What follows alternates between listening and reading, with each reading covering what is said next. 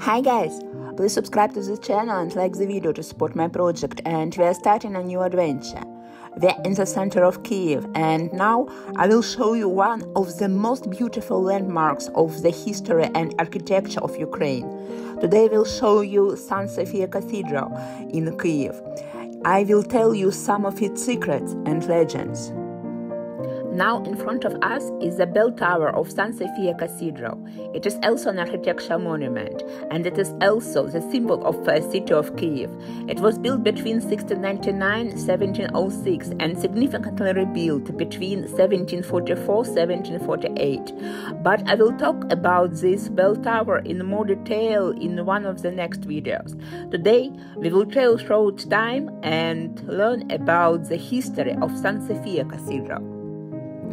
The construction of St.Sophia Cathedral began during the heyday of Kyivan Rus.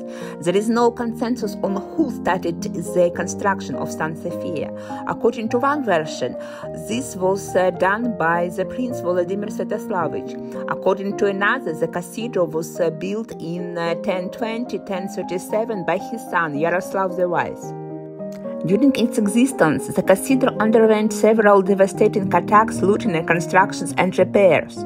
Metropolitan Petro Mahila made a great contribution to the restoration of the cathedral. Today, you can see two architectural styles of St.Sophia Cathedral. This is a Baroque style, which appeared after the reconstruction by Metropolitan Petro Mahila, and fragments of the walls. This is how the cathedral looked during the time of Yaroslav the Wise. There is a legend according to which the lost library of Yaroslav the Wise is still kept somewhere in the dungeons under St.Sophia's Cathedral. This was a legendary collection of books and documents that belonged to the Prince Yaroslav the Wise. According to one of the versions, in the 20th century and later, it was located in the St.Sophia of Kyiv or in the dungeons under it.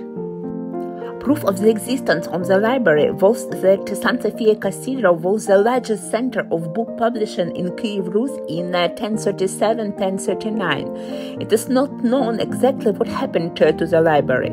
Perhaps it really still stored somewhere under our feet in the dungeons of the cathedral. In the 17th century, a men's monastery was found on the territory of the cathedral by Metropolitan Petro Mahila. And in 2021, archaeologists found that in the 18th century, a monastery cemetery was located around the cathedral.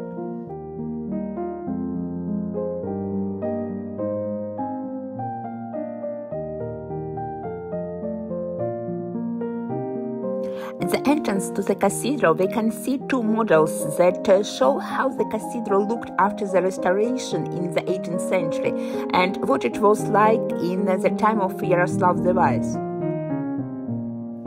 In the main altar of St.Sophia Cathedral, on the wall of the dome, there is a famous mosaic icon of the Mother of God of the 11th century, which scientists call Aranta because of her hands raised in prayer to the sky. Aranta has been protecting Kyiv for 1,000 years. The legend says that as long as there is Aranta, there will be Kyiv. But is this a legend? The fact is that Sophia of Kyiv is one of the few surviving buildings of Kyivan Rus. In different historical eras, the Tatars and Bolsheviks tried to destroy it. It also survived during the Second World War. Each time, the cathedral was saved by a miracle. In 1240, during the capture of Kyiv by the troops of Batri Khan, the Tatar entered the cathedral and shot the Aranta with a bow, but the arrow flew back and killed the shooter. In 1918, during the shelling of Kyiv by troops of Mikhail Muravyov, the commander of the Red Army detachment, several shells hit St.Sophia Cathedral. One of them got stuck about the right shoulder of Aranta. It pierced the wall but did not explode.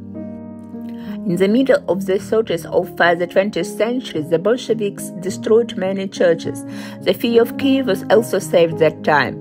It was protected by the intervention of France, because this cathedral is also connected with the history of France. The daughter of Yaroslav the Wise, Anna, married a French King Henry I. She was the mother of French King Philip I and Hugh I Vermandois, who was one of the leaders of the First Crusade. One of the epithets assigned to the image of Aranta is unbreakable wall. The interior of the cathedral mainly preserved the original architecture of the 11th century, but the western part of the central nave was rebuilt in the 17th, 18th centuries. The premises of the cathedral are decorated with frescoes. Today, St.Sophia Cathedral preserves the world's largest complex of secular frescoes of the 11th century. Secular frescoes reflect the specific life of that time. The complex of secular frescoes includes a group portrait of the princely family. According to one version, the portrait depicts the family of Yaroslav the Wise. According to another version, this is the image of the family of Prince Vladimir Sviatoslavovich, father of Yaroslav the Wise. And this fresco is from the 19th century. It depicts the baptism of Jesus. And now pay attention to the walls of the cathedral. If you look closely, you will see graffiti from the 11th century. Yes, in the 11th century, people also wrote on the walls. There are inscriptions and drawings left by priests and visitors to St.Sophia Cathedral in Kyiv. More than 7,000 graffiti from the 11th to early 18th century have been discovered. The oldest of the graffiti of Sophia of Kyiv are not written in Cyrillic, but in Glagolitic, one of the oldest Slavic alphabets. A whole history is written here. Graffitis hold valuable information about the various aspects of life in Kyivan Rus. Records about the death of Yaroslav the Wise, autograph of Vladimir Monomakh have been also preserved here, and many other historical information. And now pay attention to the iconostasis. In the 11th century, in place of the iconostasis, there was only a low-floor fence made from marble. The first real iconostasis was made and installed during the rebuilding of the cathedral by Metropolitan Petro Mahila in 1637-1638. It stood in the cathedral for 184 years until 1934, when the Bolsheviks ordered to cut it into pieces and send it to the reserve funds of precious metals. By chance, in 1977, several fragments of the gate were found in the storeroom of the Kyiv Pечерsk Laura, where was created the so-called museum town. Confiscated church valuables were brought there from all over Ukraine, which were mostly remelted into metal. It was found that the surviving parts of the gate got there from the reserve funds of precious metals in the 40s of the last century. Others were probably remelted. Now the royal gates have been restored and they have been returned to their former place.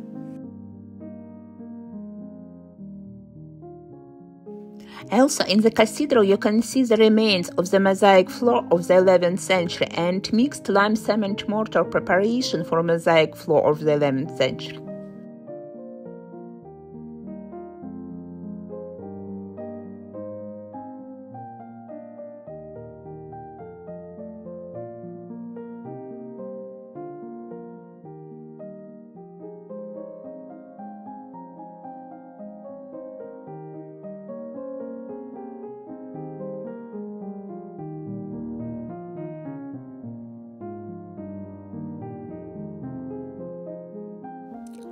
In the cathedral also stored the sarcophagus of Yaroslav the Wise.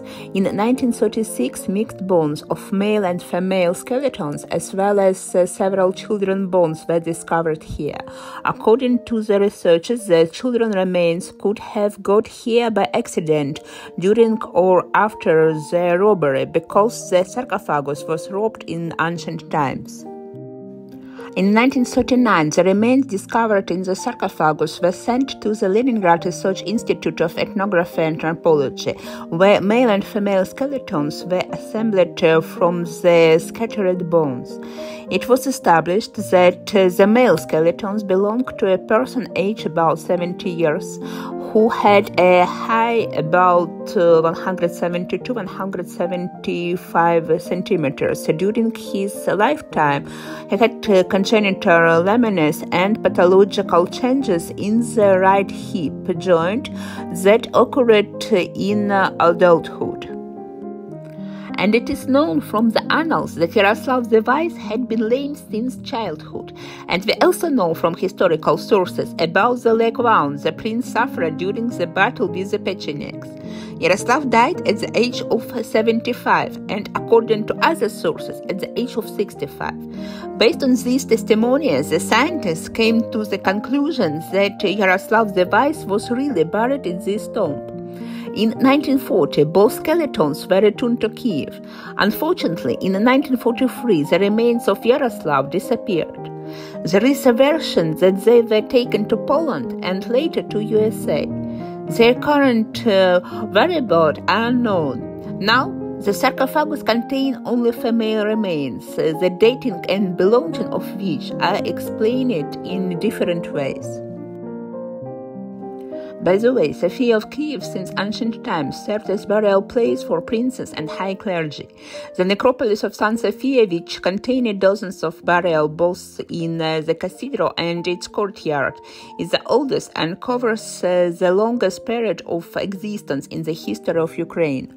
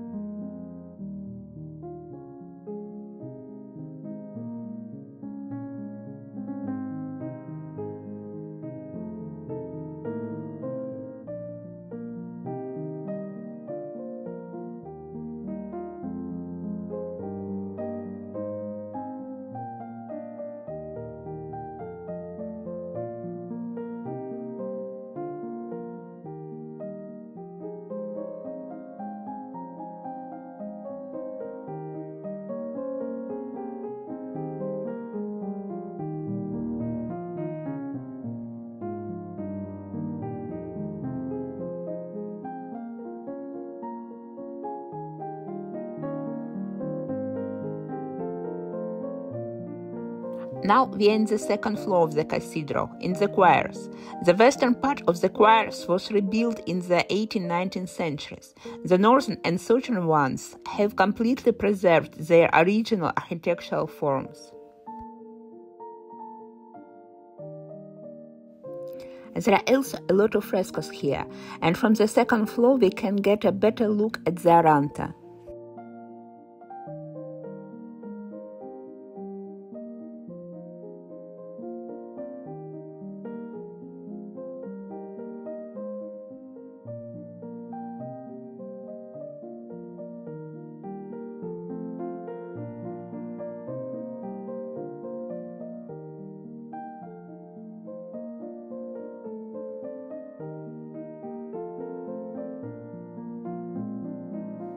During my visit, here was also an exhibition of 12th century frescoes of St. Michael Golden Domed Monastery.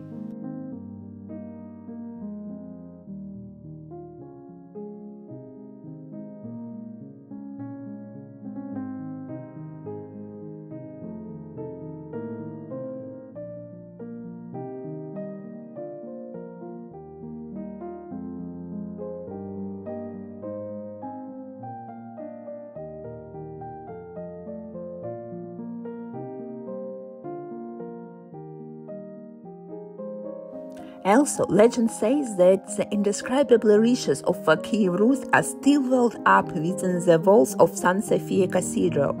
The underground labyrinths of Sophia have a special atmosphere. The secrets of walls of Sophia will excite the minds for centuries. Despite the fact that the untold riches have remained only a legend, no one doubts that this cathedral keeps many secrets.